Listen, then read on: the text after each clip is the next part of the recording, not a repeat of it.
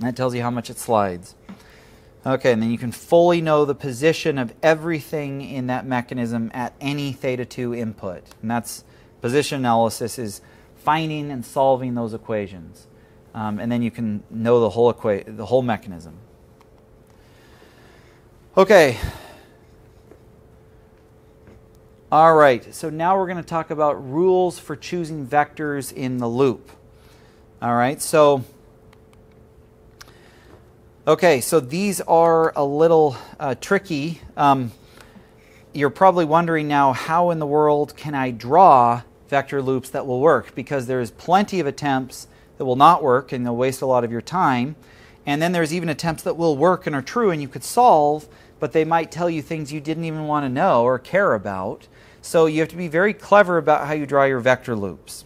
And it's a real art that takes a lot of experience, so you should have practiced with a lot of mechanisms. But there are some rules of thumb and tricks, okay? So I'm going to read this here real quick. If all the joints of a mechanism are pin joints, the choices are fairly obvious, right? You just connect the pins, right? Pin joints are the most obvious. You're always going to point to a pin or from a pin, okay? But for other situations, some suggestions may be in order. Remember that the vectors should be chosen and defined such that the variables, the lengths and the angles are variables of interest in the mechanism. Okay, so make sure you actually care about the unknowns that you want to solve. Okay, you got to think, what would I care to solve? Okay, below are some hints. Okay, so let's look at the first hint is, say, you've got this link here, link 6, and it's attached to some link 7, and in link 7 there's a big slot cut out of link 7, and then you've got another link 8 sliding in this slot. Okay, so how would you draw vectors dealing with that? Well, first of all, you have to think, I care about the translation of 8 in this sliding joint, right? And so we're probably going to want to make an arrow that points in the direction that 8 is sliding. Okay, so if you ever have a slot, have an arrow going in that direction. Okay, and then, you're always pointing from a pin to some point. Now, we didn't have to point there. We could have pointed to the end there and then had the arrow go there, and that would work. It just makes your life more complicated, okay? You should always, where you can point to points and arrows, you should try and make them be 90 degrees or pi over 2 radians, right? Because that's just going to simplify your life and make cosine and sine either 0 or 1 or negative 1 or something simple, right? And so for this situation, I'd recommend, to define 6, probably from some pin down here to there, that would be 6. But pointing from that pin to that point, this point is a point on 7. It doesn't look like it. In your mind, you'd probably want to point from there to there because that is visibly a point on 7. And from that point on 7 to that point on 7, that would capture the rotation and the position of 7. You could rightfully call it 7. But then you couldn't make the angle 90 degrees. Even though this point that it's pointing to isn't technically on the body because it's on the slot that's cut out, you can point there and pretend it's on the body so that it moves with it. And here's a really important point that takes students some time to grapple with. Any point in space, whether it's physically on the body or outside the body, can be considered part of the body if it moves with the body. Right? So say I just took some random point over here. I could pretend that point is either on 6 if I wanted to. Say I had a fixed point on 6 here and a fixed point on 6 here. You could just imagine if I drew a boundary out here that encompassed it. Now you could easier in your mind envision these 2 points moving with respect to each other as part of 6. But I could also assume the same point is on 7. If I just get rid of that appendage in my mind, and now I draw an appendage from 7 encompassing it, then you could easily visualize that point on 7 and that point would move with 7, and that would work. So just because, the body shape is somewhat arbitrary, and whether the slot is cut here or whether the slot begins here and that point is in the body, it's totally arbitrary. It doesn't matter. You just want to think, you want to make sure you know what point you're envisioning moving with the body. Okay, so in this point, even though this point is technically not on 7, we're going to pretend it's on 7 and it moves with 7. And then that will truly capture the position of 7. Okay, so just to recap, if you've got a slot, you're going to have a vector that points in the direction of the slot, the thing you care about, and then you want to point from pin joints and you want to make a 90-degree angle, is going to make your life a lot easier. And realize that this point is on 7 and moving with it. Okay? But remember, like I said, you know, for any mechanism, any linkage, you could put a point anywhere and envision it moves with that linkage. Okay, so I'll show you some more examples. Okay, this is a similar case now, but instead of like a prism joint, like slot, we have a pin in a slot, and now this is 7, this is 6, and this is, say, 5. Okay, you do care about how the pin slides, so you're always going to want to put a vector, you know, going in the direction of the slot, pointing to the center of the pin. The difference is we're not going to call this the number, you know, this pin is attached to 7. We're not going to call this R7 because it doesn't capture the rotation of 7. You'd have to think of 2 points on 7 with an arrow, and then you'd label that R7, and that would capture the rotation of 7. This just captures the distance between that point, which you're going to pretend is on 6, and this point, which is on 7. So this doesn't capture the position of really any link, so you're just going to call it something, whatever you want, as long as it's not 5, 6, or 7 here, according to this labeling. You could call it RD or whatever you want. In this case, we just called it R8 because there's not an 8th link shown. Okay? But it's a necessary vector. Like I said, sometimes and many times vector loops have vectors that aren't associated with a link and don't capture the position or magnitude of any link. They're just necessary to make the equation work. Okay? And that's in this case. But it's the same as last time. You have a vector in this direction. You have a vector going from here to here. It's 90 degrees, and you pretend this point's on 6. So this guy truly moves with 6 and captures its motion, so you call R6. Another vector would be there to there or something, capture R7. Another vector from here to here would capture 5, so you'd have 5, 6, and 7 taken, but you need this special 8th vector to capture the translation of that slot. Okay, so now say you have some arbitrary shaped link, in this case it's called link 3, and there's a circular slot cut in it. And now there's a pin or some prism, whatever, sliding in that circular slot. Okay? If ever that's the case, you'd want to know what the center of that circle is. And they'll always give it to you in the form of, you know, some cross or something. And when you see that cross, you have to ask yourself, well, what's that the center of? Is it the center of this bottom curve circle? No. Is it the center of the top curved circle? No, it's the one in the middle. The one in the middle is the one that the pin follows. So if they give you a cross here, you have to realize that's the center of the circular slit's central axis. Okay? All right, so that's, you know, anytime you see the cross there near a circular slit, it's got to be a circular slit. This doesn't work for any other kind of slit. It's got to be a pure, you know, circle, and that's going to be the center of the center line there. Okay? You know, the central circle that goes through there, that's the center of it. All right. Okay, so anytime you have that scenario, first of all, you know, you're going to point from the pin of 2. You know, there's link 2, there's a pin 3. You're going to point to this pin, and you're going to go to the center of that. Generally, if there's a cross, you want to point to it. That's a good rule of thumb, although there may be some red herrings, so be careful. But if it's the center of a circular slot, you're definitely going to want to point to it. And that will be, you see, that's a point on 3, that's a point on 3, because obviously as you move 3, the slot moves with 3, and therefore the center of the slot circle is going to move with 3. So I hope you can see that as I move 3, this cross will move and the slit will move with it. Okay, so this is always a point on 3. That's a point on 3, and so if you draw that vector, which you definitely should, you need to label this R3 to be correct and get a point on an exam, because it captures, it tells me you know that it captures the rotation and the movement of 3. Okay, so, but now you'd also point from the center here to the pin or the rectangle, whatever that slides in the slot. You'd need that because you're going to always know the magnitude of that. They're going to give you, that's the radius of this circle, this central circle.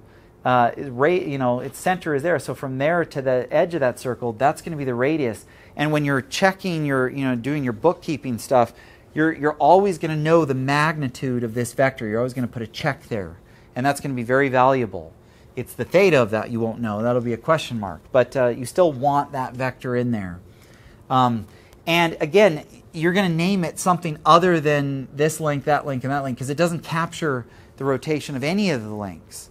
In this case, we have length 2, 3, and 4, so we're just going to call R5 because there's no other 5 length. You could call it R7, R8, R10, anything you want, RL, whatever, right? And you'd be correct. But you need that vector. You need to name it something other than the lengths, and you are, when you do the vector loop, you're going to know its magnitude.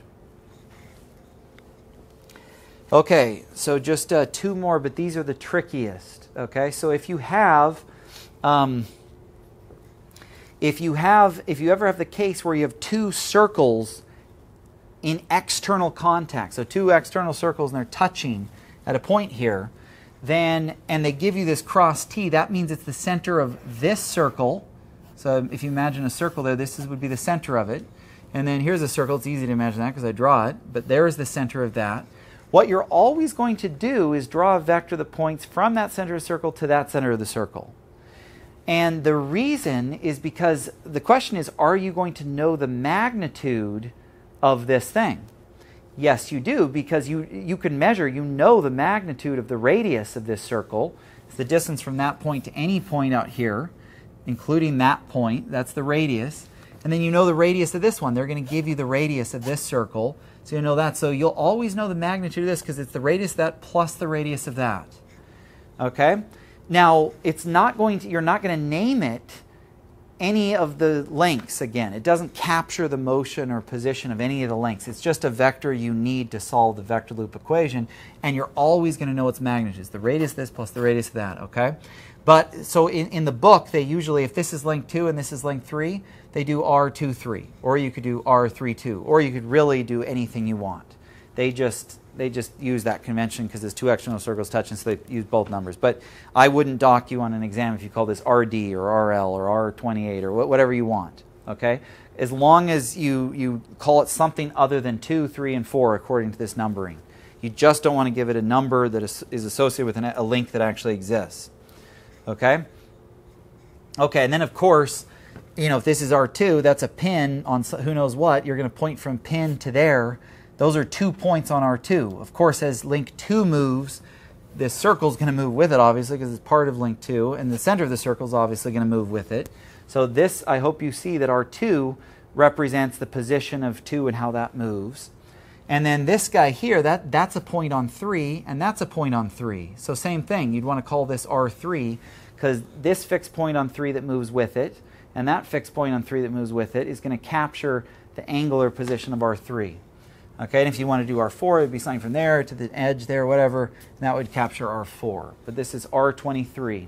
So basically, if you have, the bottom line is if you have 2 circles, remember it doesn't work with ellipses, it doesn't work with, you know, it's got to be 2 circles externally in contact. Always do a vector that connects the center of those circles and label it something that's different than any of the lengths, and you will know its magnitude is the radii of both circles added together. Okay? Okay, this is the hardest one to visualize. This is internal contact. Okay?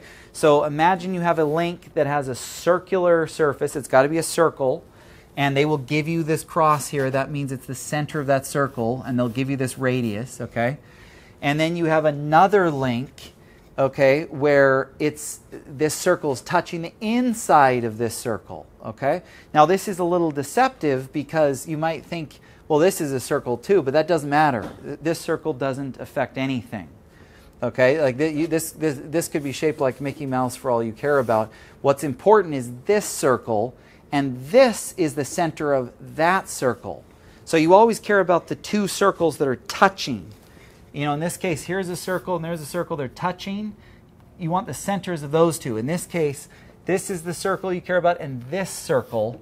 And there's the center of that circle, and there's the center of that circle. We don't care about the shape of this at all. Like I could make this some giant weird thing. This is the circle. That's its center. Okay? And it's really important that you recognize, visualize in your head, if link 3 moves, is this point going to move with it? Absolutely, because that's the center of this circle. I can't move that link without moving that edge with it, and that edge, you know, has a center of a circle, and that center of the circle is going to move with it.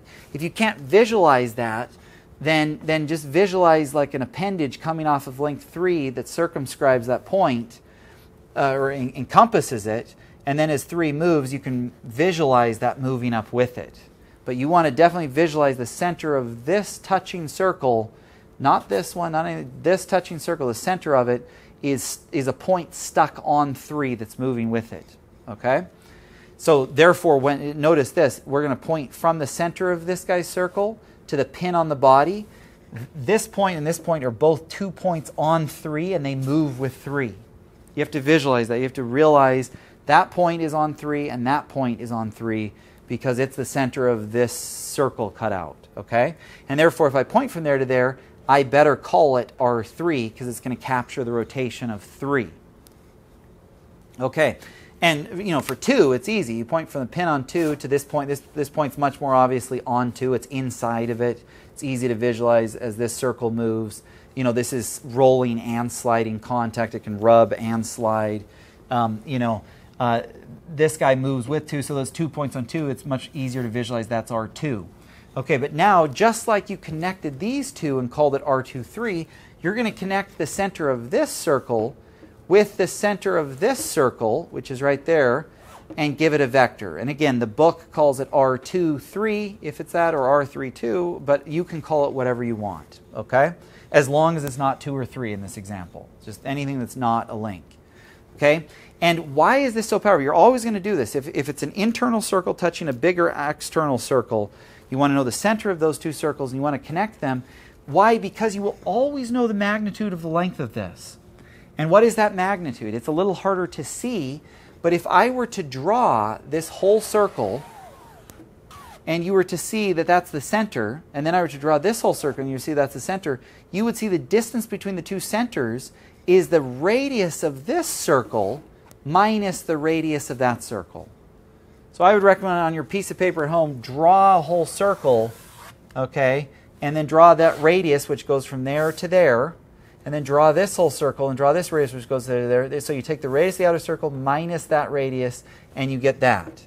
And no matter how these move, no matter how much it slides or rolls, imagine R2 moving up or down and 3 is touching, and again, you're not allowed to break the joint, you can't lift this off. These guys always have to be touching at the joint. As they move, this will always be the radius of this circle minus the radius of that circle. So you can think of that distance minus that distance is that distance. It will never change, so you can always put a check bar above it. Okay? So you really want to internalize and think about this one. This one's really tricky, but very, very important. Okay, so a couple other little tricks here. Okay, so we've already kind of talked about this, but once, you know, just make sure you choose your coordinate system wisely when you're doing vector loops. You always pretty much want to fix it to a pin. That's usually the wisest thing to do, and sometimes it's nice to fix it to the ground pin so it doesn't move, you know.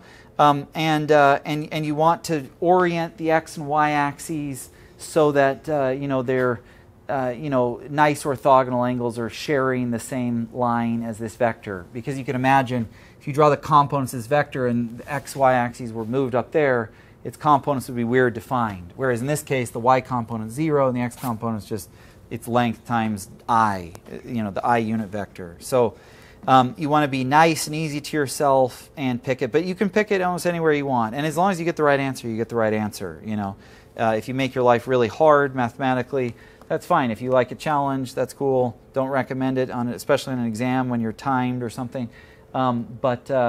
You know, make your life easy. But if you get the right answer, you get the right answer. Okay, and you also need to realize there's multiple vector loops that could be correct. There's different points you could attach to, and as long as you have 2 equations and 2 unknowns, you can solve it, and it's the 2 unknowns you wanted to solve. There's many vector loops that could work. So there's not just one right answer. And there are many wrong answers. There's obviously many attempts that don't work, that are unsolvable, and then there's many attempts that could work, that could be right, and some are easier to do than others. So hopefully on an exam with these tricks that I've taught you, you can, you can guess your way to a nice clean vector loop that will work and will be clean and easy mathematically to solve. And you get experience with this. It gets much easier.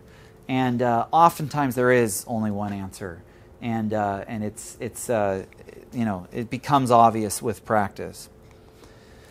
Okay, so another concept are complex vector loops. So in all the examples we've done so far, there's just been one vector loop equation that, the vectors all loop back and they all draw on each other, and you can solve it, and that's just your simple vector loop. But anytime there are mechanisms, and the one for your project you'll see will require multiple vector loops to solve. So there could be multiple things going on in a mechanism with multiple closed kinematic chains, and you'll need to solve for multiple vector loop equations to find all the unknowns, and those are called complex vector loops. So we'll do an example a little bit later about that.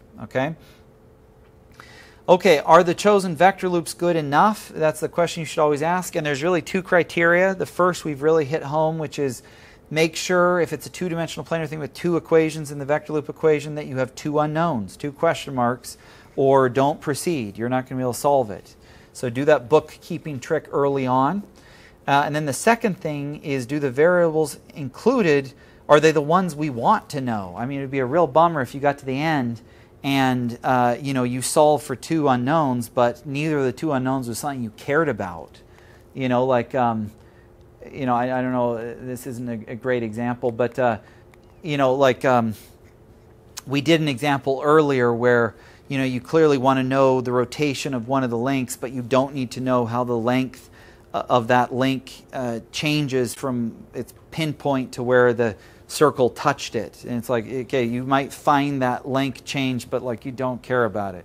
Now, other things you don't care about, but you need to solve the ones you care about. My point is, just make sure at least one of the two question marks is a variable you actually care to solve as a function of the input value. Okay, so those are some notes about that. So with those, we're going to do just a bunch of examples here, and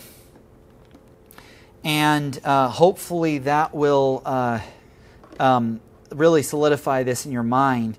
As we go through these examples, I really want you to